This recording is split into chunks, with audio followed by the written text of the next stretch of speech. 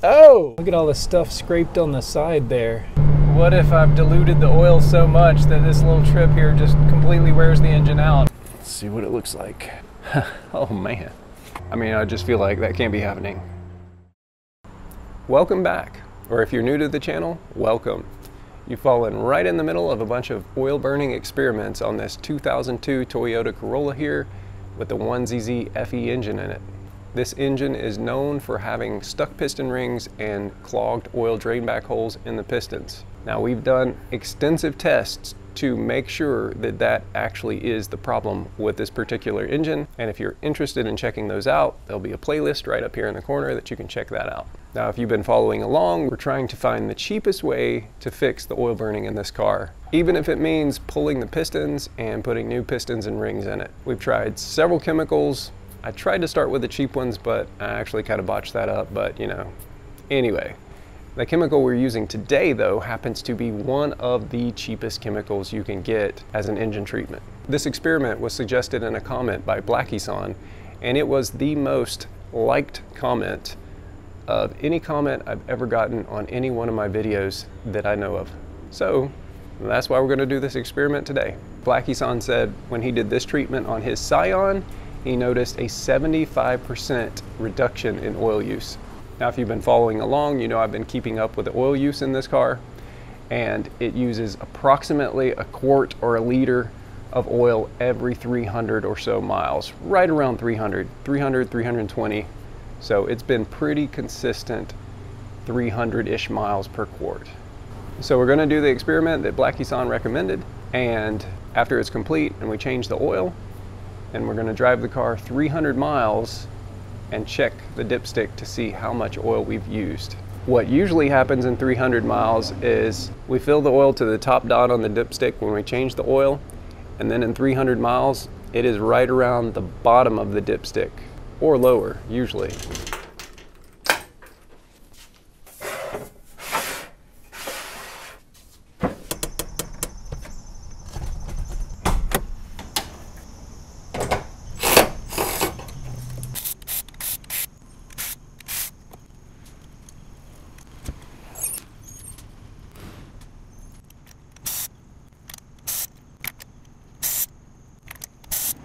All right, now let's use our stick to try to get all our cylinders to halfway between top dead center. Coming up on number one. All right, all of the cylinders are midway right now. Now let's divvy out our concoction. So I've got this glass jar. I couldn't find the mason jar that I used on the seafoam video, but this will work. And here where the sticker was, I put a little mark. We'll put the B12 Chemtool in up to that line and pour some in each of the cylinders.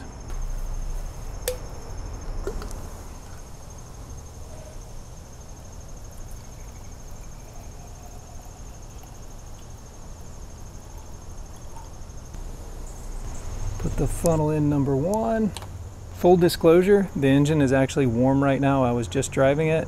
For those who like the scientific side of it, you probably shouldn't add anything cold to the cylinder because you could cause something to crack or get damaged. But I'm just going to pour this in slowly so it doesn't run. Oh, there we go.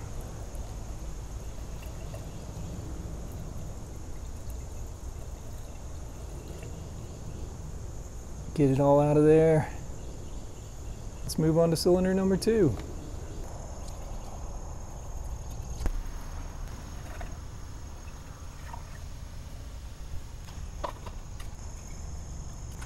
Number three.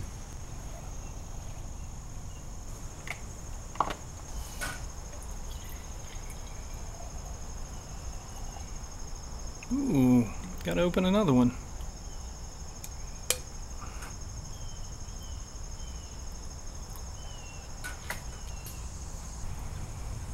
And number four. Now we just need to get down there and turn the crank around 5 times. So as I turn it, I'm going to watch the crank pulley and make sure my top dead center mark passes by 5 times.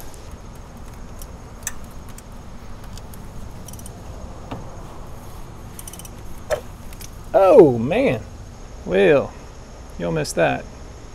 It just shot out a whole bunch of Berrymans out of spark plug number 1. I'll back off so hopefully you can see some of this. All right, really quick, let me show you. There is the notch I'm talking about. So I will watch that go around 5 times and we'll know we had 5 complete revolutions of the engine.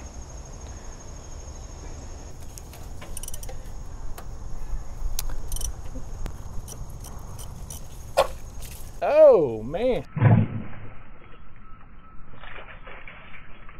There was number 3 that just spewed like a geyser. All right, there's 1 full rotation. There's 2 full rotations. 3 full rotations. 4 full rotations. Ugh, seems to be getting harder. I wonder if it's because this stuff has cleaned the lubricant, cleaned the oil off the cylinder walls. Or maybe I'm just getting weaker as I go. And 5 full rotations.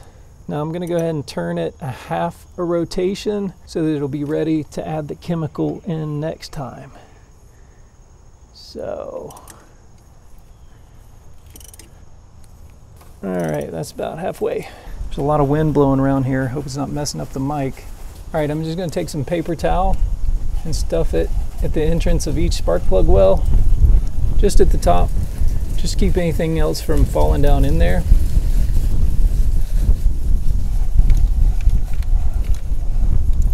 And maybe cut back on some of the evaporation.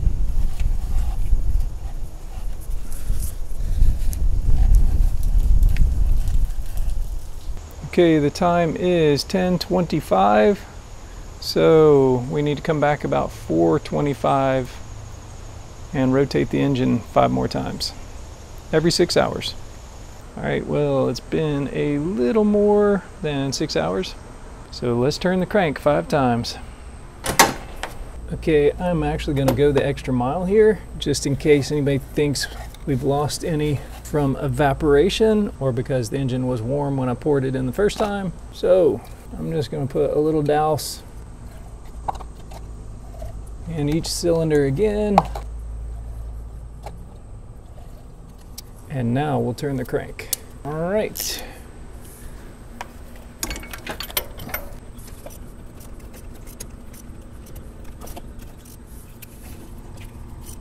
All right, there goes my tick mark. We'll just say that's the 0 point. And 5 rotations. Now we'll go about halfway around again. Maybe I only want to go a quarter of the way around. There we go. All right, they're at about the halfway point. And the time is 4:56. So 6, 7, 8, 9, 10, 11. We'll come back at 11 o'clock and turn the crank again. Just an FYI, I normally go to bed at 9:30.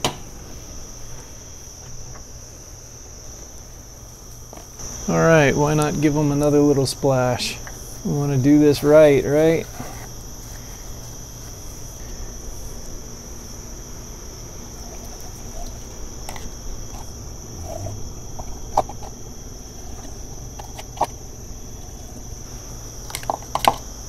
Let's turn the crank 5 times. And there's 5. And good night. See you at 5 o'clock in the morning. Ish. Running a little behind, but that's okay, because we're gonna let it go over the 24 hours anyways. All right, another little douse of B12. I wonder how much of this is going to evaporate, or how much is going to be in the crankcase, diluting the oil for when we go on the interstate. Guess we'll see. Ah, what could it hurt, right? All right, well, let's turn the crank.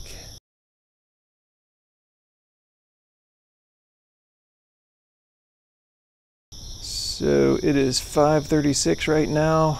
6:36, 7, 8, 9, 10, 11:36. So around lunchtime, the experiment will be over. We'll probably let it sit until about 3 o'clock. I'm going to try to get off work early, and then I'll be able to take it for a drive. So we'll go over the 24 hours for sure, but I'll catch y'all later. Oh yeah, put the paper towels back. Okay, it is 3:46, so it has been well past 24 hours. So we're about ready to test drive it. We just need to make sure that there is no liquid in the cylinders because we don't want to hydrolock it. There are lots of ways to get it out, but I'm just going to take the scope and look down in each cylinder. I want to make sure there's no liquid in there because if there is, liquid can't be compressed to an extent and you could damage your engine, your valves, etc. So I'm going to get the scope and check it out. Cylinder number 1. Well, I don't see any liquid floating on top, but that appears to be very high up in the cylinder. Let's check out 2 and 3. They should be pretty low right now. All right, there's cylinder number 2. All the liquid's gone except for what's in the dish on the piston. You'll see that up close. Interesting. Look at all the stuff scraped on the side there. See that at the top of the screen? Piston, looks like some carbon is scraped off. That's pretty interesting. This is cylinder number 3. Wow. Cylinder number 3 looks clean. Clean and dry. That is kind of wild. All right. Let me turn the crank just a little bit. There's a little bit of crud up there at the top of the screen on that one as well. What's that? All right, cylinder number 4. All right, no liquid to speak of except for a little on the dish there, the piston. And look, more carbon crud at the top. That is really interesting. Look at all that carbon crud. I wonder if I can bend this a little and get over there.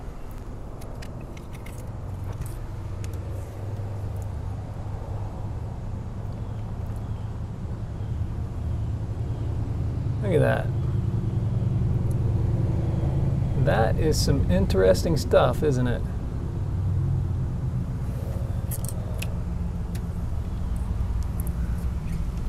At least it is to me.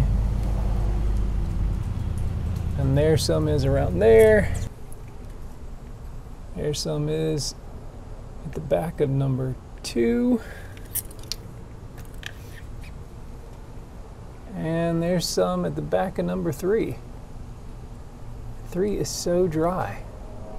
All right, well, we don't have to worry about hydrolocking it, so we'll just put the spark plugs back in, hook the battery up, check our oil just to make sure we have enough oil in it. I know it's pretty diluted. We used almost 2 full cans of the Chemtool B12. So, I know. Comment below.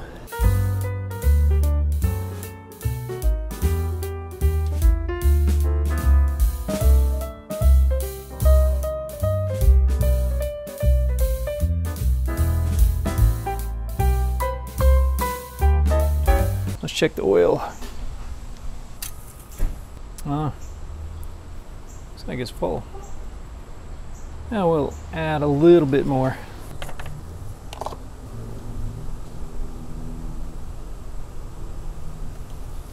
Let that drain down a minute. We are full to the top, it looks like. Now let's crank it up and take it for a drive.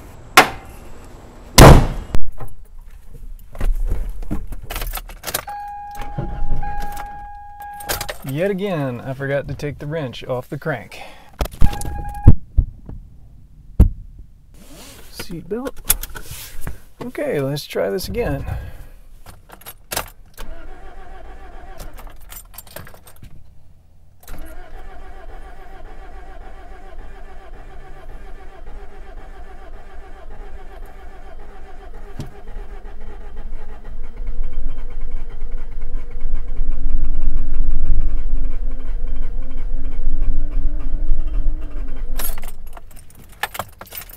almost.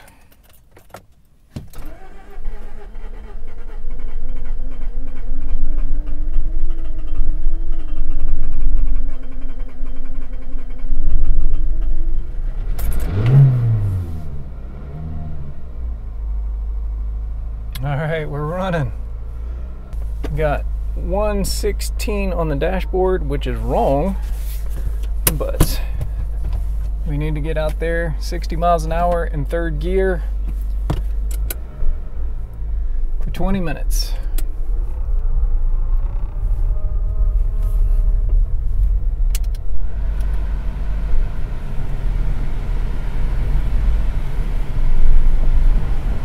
Oh man, it's smoking like crazy, isn't it?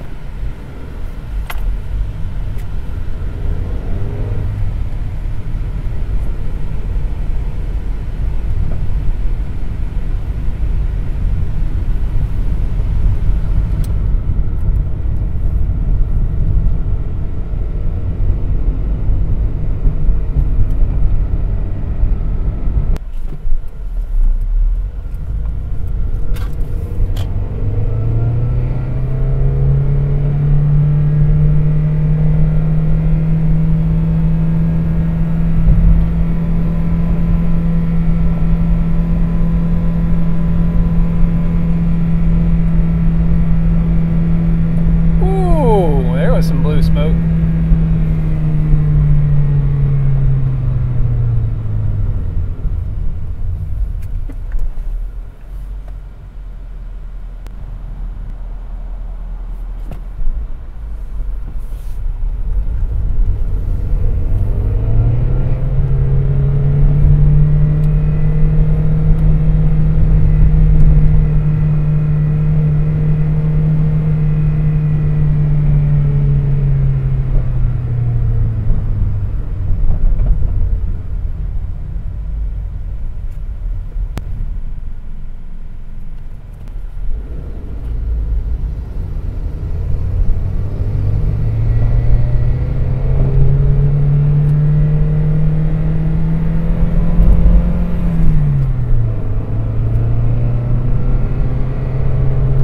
Smoking up all these people.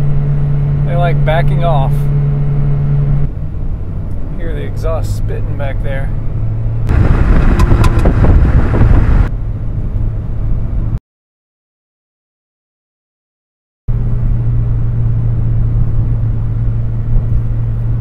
Now maybe I overdid it with the amount of B12. I don't know. But I just wanted to make sure we got the best bang for our buck, and nobody said, I don't think you added enough. So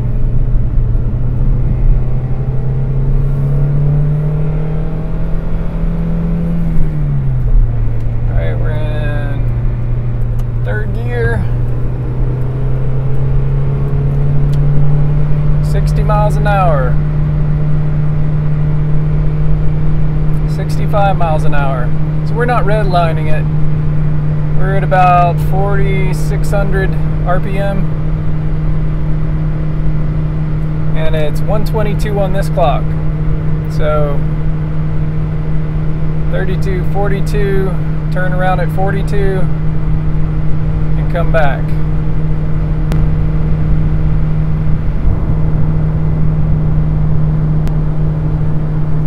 I can feel the engine pulsing like it's missing occasionally.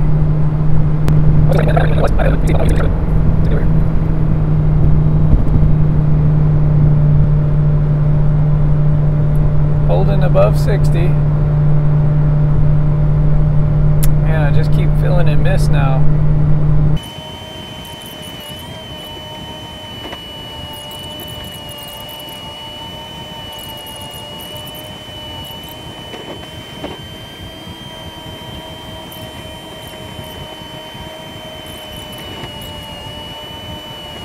What if I've diluted the oil so much that this little trip here just completely wears the engine out, and maybe it was a good engine before this and now it's going to be worn out? Oh well, worth it for science, right?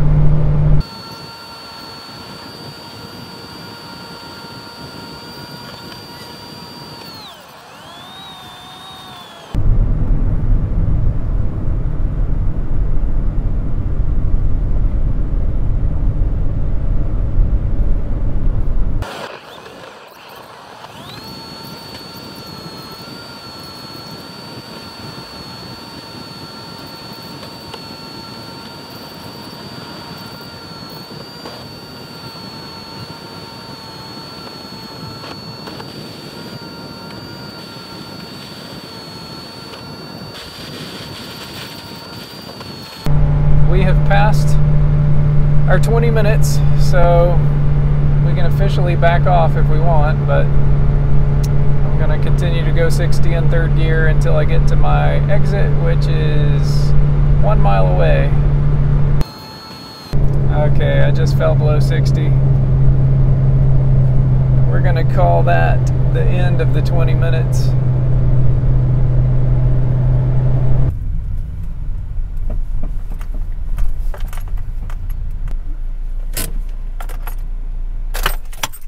All right, that's the end of the trip.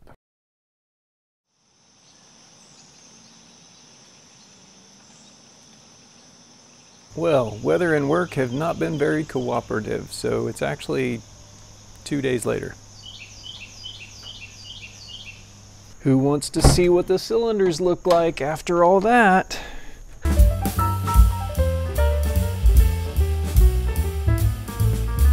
Here's a look at the spark plugs for those that want to see them. Okay, now let's take a look at the cylinders. So there is cylinder number 1. I don't remember what it looked like the first time, but I'll try to bring up a comparison.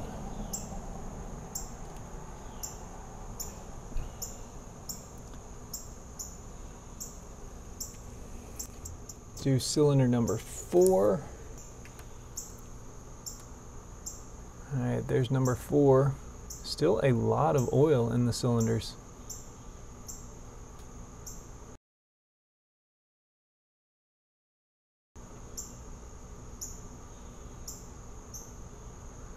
But no carbon to speak of. This is cylinder number 2. Still got a lot of carbon in that one.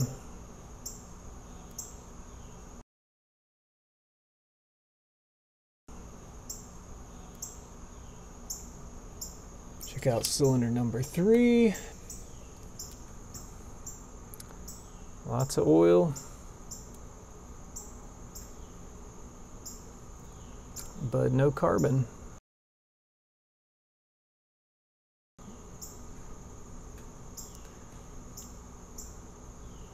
So, cylinder number 2 seems to be the only one that still has a ton of carbon on it.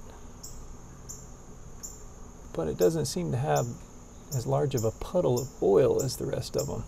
All right, let's do our little kink. And closely at the edge, this is where the carbon deposits were. Looked like it had broken off on all the cylinders. There were some carbon deposits right there at the edge of the piston right there. That's what it looks like now.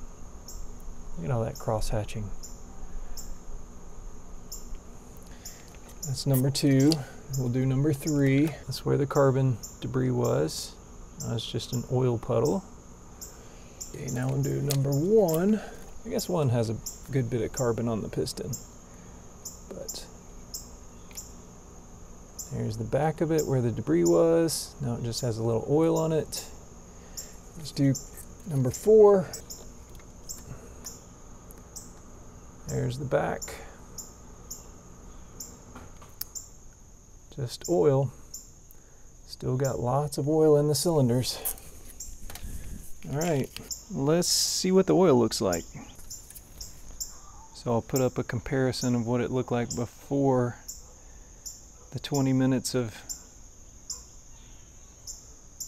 high RPM driving. Looks like we used a lot of oil. Now I'm going to change the oil and filter.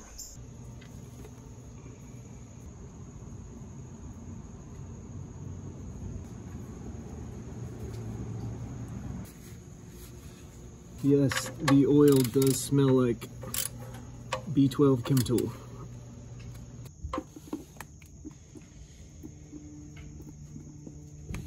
Fresh oil. And yes, I'm using 5W30 because I've used 5W30 from the beginning of these experiments. I know a lot of people think I should go up thickness for the oil burning, but that would throw off everything we've done so far. So let's take a look at this oil. That's pretty black compared to how it was to start with. See that up close.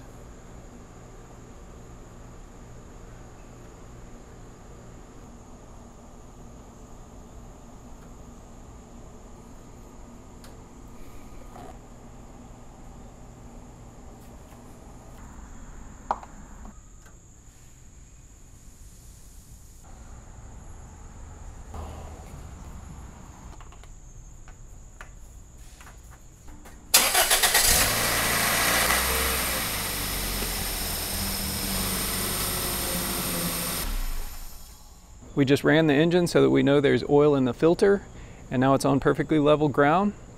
I'm going to top off the oil. I'm going to make sure it's exactly the top dot on the oil dipstick, and then we'll have a reference to see how much oil we're burning. So we are just barely at the bottom dot at the moment. So we probably need to add about a quart more.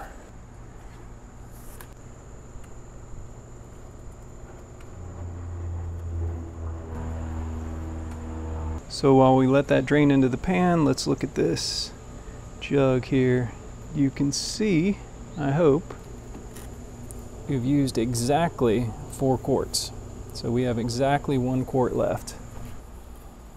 So we are exactly up to the top dot. Okay, let's start putting some miles on it. Oh, but before we do that, we gotta check the mileage. Duh. So this is the trip B. That's what we usually record the oil on. So I'm gonna reset that. And it is 185,747.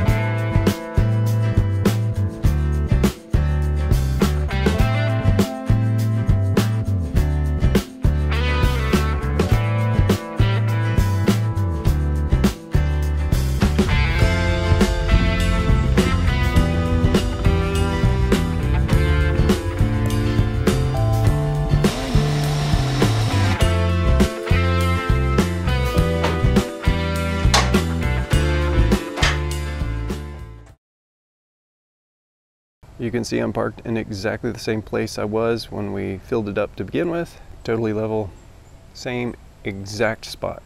I have to admit, I'm not very hopeful. As you know, we always use about a quart, please pardon my cold, in 300 miles. So in 300 miles, it usually goes from this dot on the dipstick to this dot on the dipstick.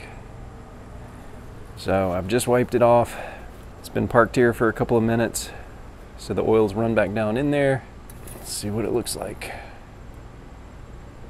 Huh. Oh man. Am I seeing this right? Am I seeing that right? Right there? My fingernail is? What? Let's try this again. Before I put that back in there, let's take a good look at this. All right, this is what it looks like. Okay. In, out.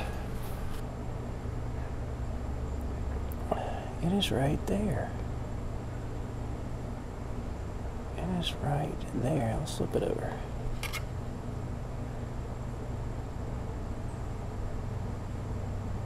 Right there. Let's do it one more time. It's a little in the light over here.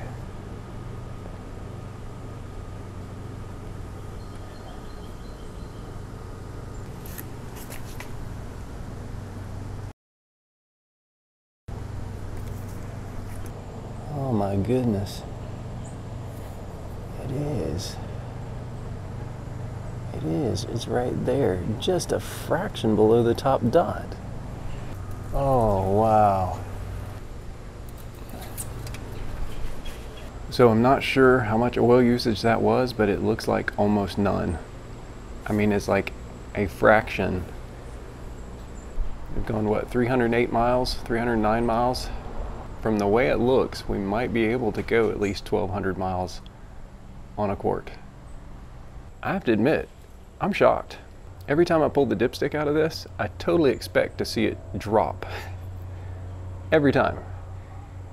And for me to pull the dipstick after 300 miles and see that, I mean, I just feel like that can't be happening.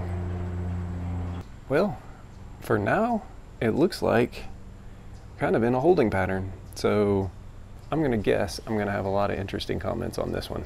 I totally was not expecting that. Now, of course, this could be a total fluke. We could check it next time and it will have just guzzled oil. But I have to say, this is the first time ever that I've checked it in 300 miles and it not been at least halfway down between the two. At least. So, yeah. It's looking positive for Berryman's B12 Chemtool. Looking very positive. Now, what did we do different from Blackie San's recommendations? Well, I don't know how much he intended us to actually pour in there. He didn't put like ounces or splash or anything that I recall. Maybe he did. And I used almost 2 full cans. So is that what did it? Did you need that much? I did lose a lot when I turned it over. A bunch ejected out the spark plug holes. Just out of cylinders 1 and 3 though, I think. So that's interesting too. At least I think so. I added a little extra every time I turned the engine over. And in the end, it meant there was almost 2 full cans was in the crankcase when we were doing the 20-minute, 60-mile-an-hour high revving drive. Let's recap. I removed the spark plugs. I added several ounces of Berryman's B12 Chemtool to each cylinder. I turned the engine over 5 times every 6 hours, adding a little Berryman's each time I did it. And then at the end, we drove the car before changing the oil for 20 minutes in 3rd gear at least 60 miles an hour. Then we changed the oil and filter. So, stay tuned.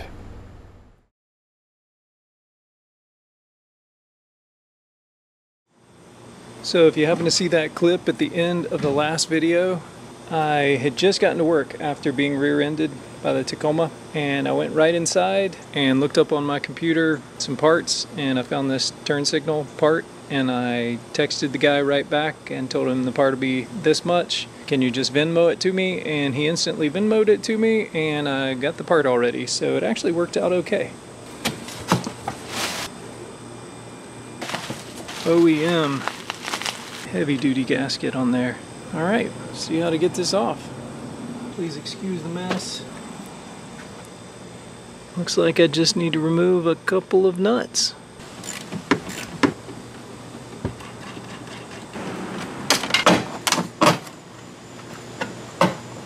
Ah, I see.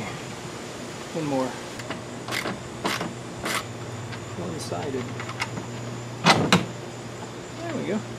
There are the 2 parts. Exact same Toyota markings. And this comes with the bulbs already installed. So cool.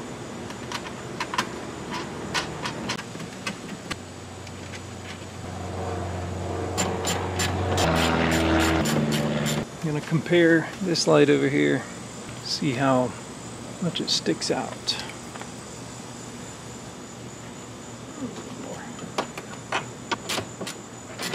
Test it really quick.